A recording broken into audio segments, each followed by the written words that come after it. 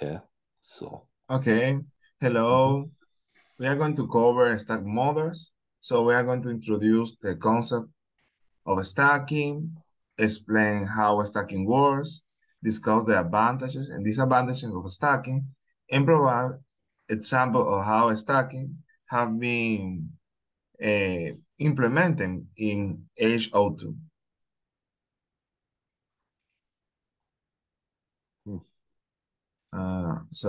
Well, the base idea. Imagine you have a group of individual learners who are trying to solve a problem. Each learner has its own strengths and weakness, and they might not agree on the best solution. How can you combine their opinions to get the most of them? This is the idea behind stacking. So basically you have two models, and of course more models in this, and they have different answers. So it's like extending random forest for more models. It's like that. So you have different models that have different solutions, and you want to know when do you use one prediction or the another one. Stacking is a technique that uses a combiner to merge the predictions of several individual learners or base learners. That's the way that we call base learners. The combiner is also known as a meta-algorithm or super learner because it learns from the other learners and produces a superior prediction. In the random forest settings, the super learning would be the mean. So you would take the mean of the models, but in this process, you will use another model instead of just a summary metric. This technique was introduced by Leo Bradley in 1996, but it was considered as a black art until 2007, when Van den Laan, Bree, and Boer developed its theoretical background. They show that stacking can achieve optimal performance when base learning present high variability and uncorrelated predictions values. So that you really want learners and base models that have different predictions. That's the main point. Under certain conditions, and they provide practical guidelines for implementation. So basically, yeah, scientific, that's an old method, but it's really new in the implementation. It was maybe hard to explain uh, why it's working, but the point is to have a high variability. And I have been saying that it's really related to random forest. It's like the same idea, but bigger. So this is the environment that we are going to use. So our sample, recipe, and H2, and I'm signing 8 gigabytes of RAM.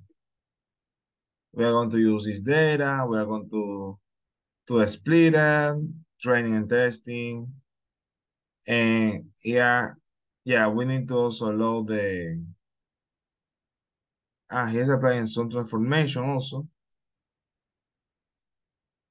in recipe, and also like in H2, you need to have a vector to explain which is the outcome and the predictors. Like you need to have different data frames, so they use these two variables to split it. So you just have a data frame with predictors and with the outcome.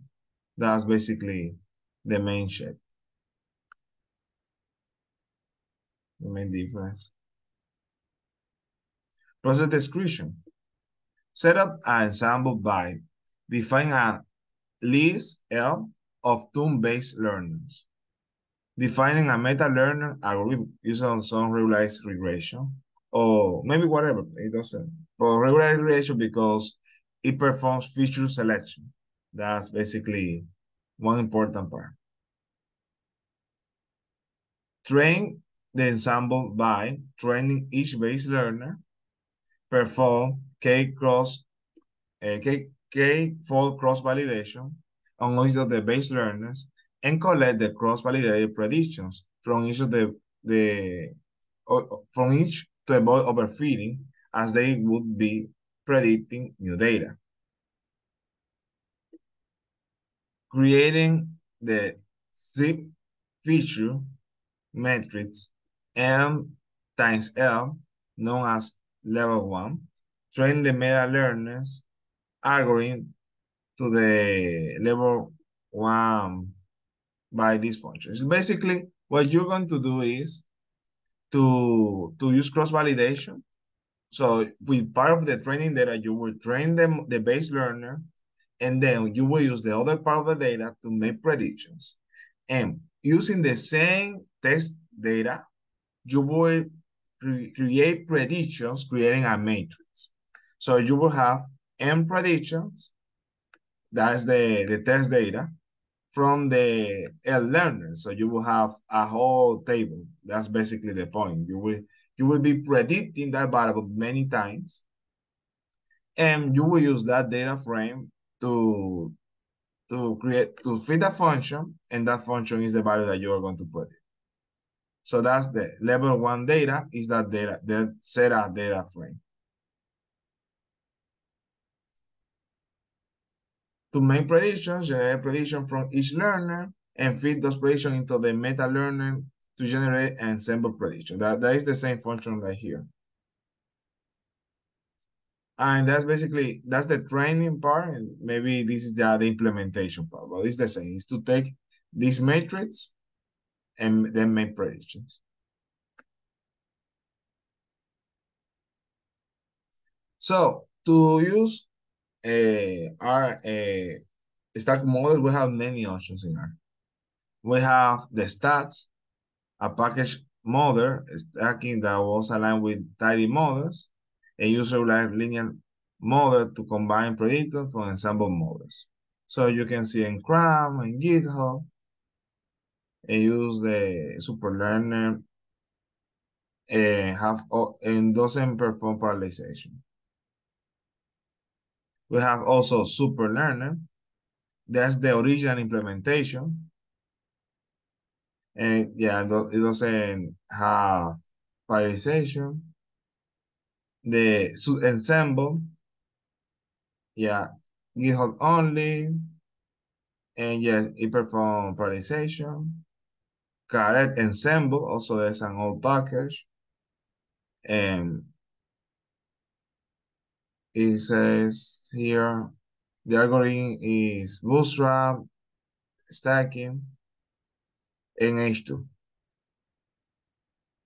That also integrates AutoML.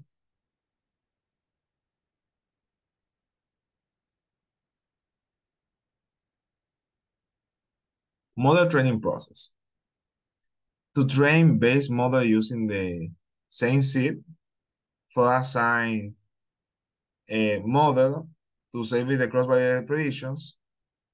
So basically what you need, what they do, okay, you want to reproduce your result, you need to set a zip, you need to, for the H2 package, you need to set to model. So what you are trying to do is that every base predictor will have the same test data and the same training data. That's basically the point. And we need also the predictions to create the level 1 data that we told before. That's basically the we are looking for. And here we have the variables, the predictors, our outcome name, our data, and all the before parameters that we told before. The zip, the number of forks. And now they are training a random forest-based learner. And we have all these parameters because they already made the job just to find the best model to tune this model. So we have a random forest. Oh, it was longer, I thought. Then we have a gradient boosting machine. the same process of training. I think they have all that. Yeah, and they also use AG Boost, but I cannot use that in my Windows computer. At least with H2. That's the point.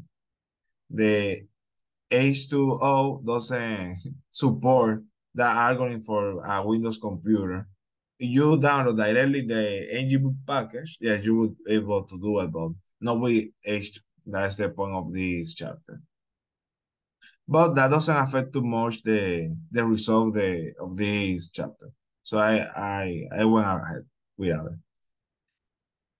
And set the assembled model. Once you have trained some model, you need to take each of them into the list. So we have 3 models already trained.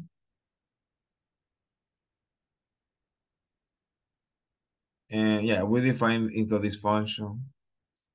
Then we can explore the correlations.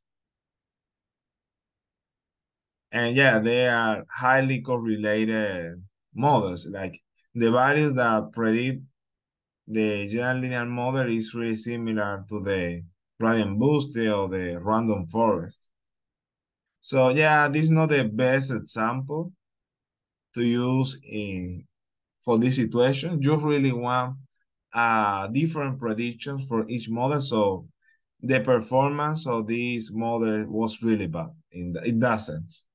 It was just better to take the the gradient boosting machine. So it's like they explain, you know, that you really want to have different base predictors. Yeah, this I was explaining, and they create a function to get the RMC and SE. So we apply that to each model, and we can see how is they are performing. As we can see, the best one is this. And and you can see the start model when I use the same function.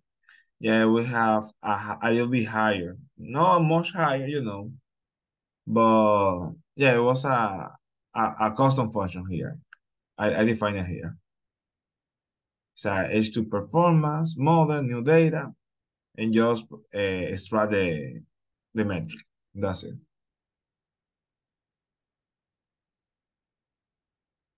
And if we see the radio, how it's going, so yeah, we can see that the the stack model is much better than the linear model, a little bit better to the random forest, but worse, a little bit worse to the gradient boosting machine. So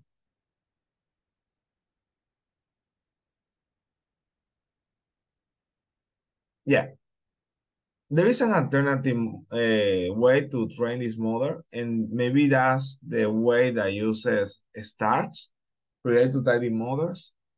And maybe it's better to make the tuning process with the super learner rather than the doing in an individual process. Rather than using the tune learner, base learner, we could start multiple models generated from the same base learner and allow the super learner to perform the tuning process.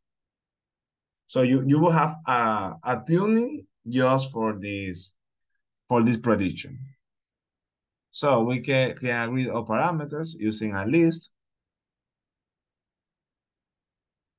When we define the control parameters, the strategy perform random search for all the combinations. So it's like we don't, even though we have all this search, we are not going to train a model for each combination. We are going to select a random, some random models, and we are going to take by random 25. That's the point of these search criteria. Measure performance of each model. So they are using this algorithm, and it is the random grid. they arrange the model by performance. And here is the result. So the best model has this performance. It's a NG model 7. And also we can see here the parameters that define that model. That's all the points we have here.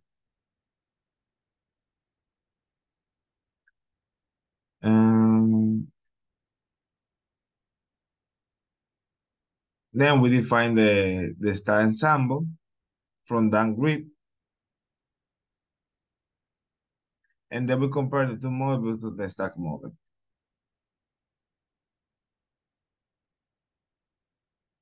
And yeah, the RMC is a little bit lower. So we have, in this case, a better performance because we are using the best model many times and getting the best result of each of them.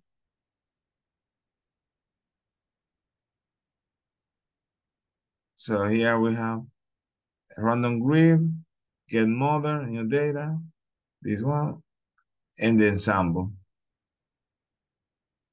And also we can shoot out the H2. That's the part using my computer, then the other part is from the book. So now we have a new concept, the name automated machine learning. It involves performing an automatic search across multiple base learners and then stack the resulting models. So we have commercial products and of course the open source products that we are using right now. So basically the commercial products have a lot of feature engineering already automated. We don't have as much automation with this package. And also the model validation have more more options, maybe. But as you can see, there are not much difference between one and another. So H2 has the auto model. So the auto model provides a direction for further analysis. It can explore which models fits better with the data as we use the time to perform another task. It's basically when you have a data set and you already clean it, you know that that's the answer they are going to use. You don't know which is the best model to the data because every data have is this an experimental science. So you need to try the most number of models that you can. And basically the automated, that's what it does. It will try a lot of models with different parameters. And that takes a lot of time. And we have the max running time in seconds. Here we can see the 2 hours limit that they explain.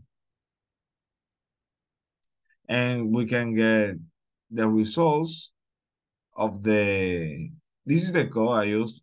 I would use maybe because I didn't run to get the first and the last row maybe of this model. So here, because that's the picture that they show. So we can see the gradient boost. Yeah, it's the one of the most or SG boosts. That's maybe the model that we need to use because they have the lower RMSE. And of course, the same model are below. So it's like, this is a really flexible model. If you don't tune their parameters, you won't get a good model. That basically the conclusion here. But you know that that's a possibility that you have. You have a computer power. You want to explore more models. This is not. This shouldn't be your final model. It's just a reference. Just you can explore later. That's the way that they explain this chapter. And that's it. Thanks for coming. I don't know if you have comment, questions. We can go back. Hmm. Okay, so yeah, it's a very, very quick and good explanation for the chapter 15. Yeah, I think there is a kind of a, when I read this chapter, it looks like a stack model is a kind of like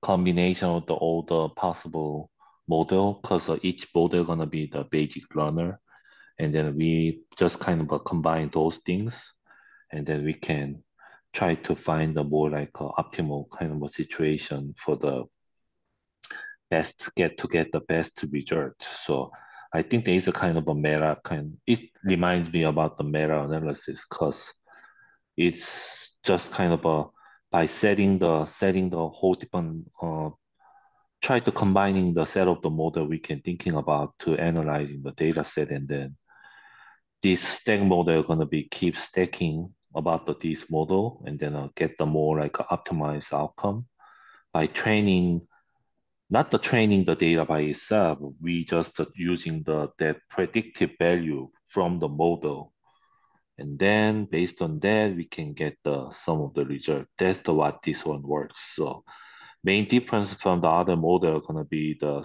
in case of the stack model, we actually try to build up the model first to as a unit of the learners, and then we just try to keep combining the possible kind of a machine learning kind of a technique, and then a modeling, and then a predictive outcome, and then the reason why it actually says about the, in here like a stacked ensemble, like a ENSENBLE, like a ensemble means a kind of a combination of the model, or maybe predictive value prediction from the for prediction predictive outcome from the model as a kind of a learner, and then by combining those all the possible kind of those predictive outcomes, and then we can try to set up the more optimized kind of value. That's what this one is about. So it's a kind Mhm. of a more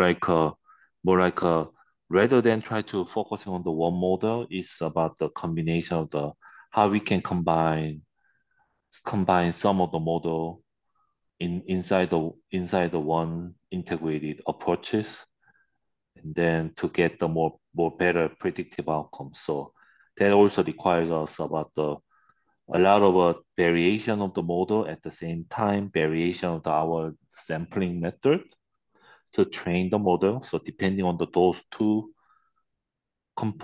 elements of the variations, and then how we can get the more like optimized predictive outcomes. So it's a more like a model based kind of approaches rather than the predictive. So what about what you think, Ricardo?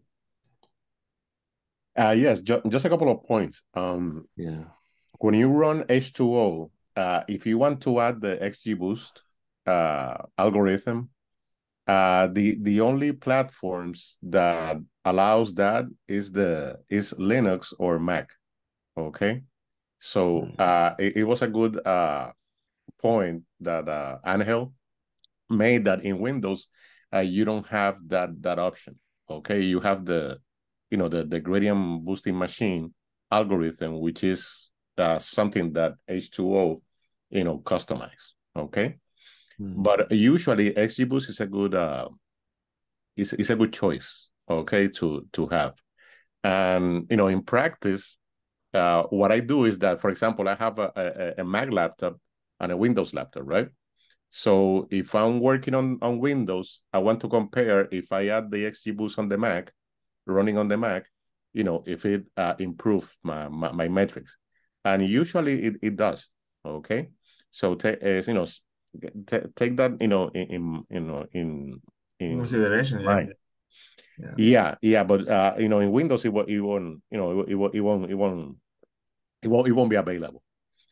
And the next thing that I was pointing is that according to the grid search, the stacking the grid search, mm, that metric of I think it was 19 something. Um, Mm-hmm. okay, that's a very good one. In fact, uh, when I was running each of the algorithms with the AIMS data set, the lowest that I got was the support vector machines, remember? The support vector regressor. And it was about 21,000. So you got an RMSE of 19,000, which is pretty good. Okay. Yeah, I So don't know, maybe the sampling, you know, it's like. right. So, but also, so definitely stacking helps, okay, to lower and get more accurate predictions. And Yeah, don't and don't believe me. Talk to the Kaggle people that have win their competitions, and usually the model that it wins is a stack ensemble model. It's not a one model to to make the predictions. It's a yeah, stack of course. ensemble usually. This is a mental job thing to make the best prediction possible. That's it. Exactly, exactly, and it works pretty well because what you're doing is combining the different the different strong points of each of the algorithms. So it's interesting that the more different the algorithms are, the better chance that your stack ensemble will perform well. If they are very similar, for example, you said you said about the gradient boosting and the random forest. If they're very similar, then you're not going to get that boost in performance. But for example, if you have a linear or logistic regression, depending on regression classification, then you have an XGBoost, and then you have a deep learning model. Okay, three different algorithms from three different assumptions. Okay, so probably if you combine them, you will get that stack ensemble will get a better performance than each of those individuals. All right. So very good presentation, Angel. I really follow up, and it was very to the point. Thank you. yeah, great. Yeah, maybe in this case, as you explained, Ricardo, I have Yes. a better prediction just Yep. because this model is really sensible to the parameters. So in this case, Mm-hmm. we really get no correlated models. Right. Right. That may be the point because the last part, the before part, the Mm-hmm. prediction were really correlated with 90%. It was really high. But in this case, we had a really good result just Exactly. using Yeah. that model because it's So far, flexible. that's the best result I have seen. So far in this book on the aims. Okay, that's the lowest I have seen so far. Yes, I think so. Mm-hmm. Great.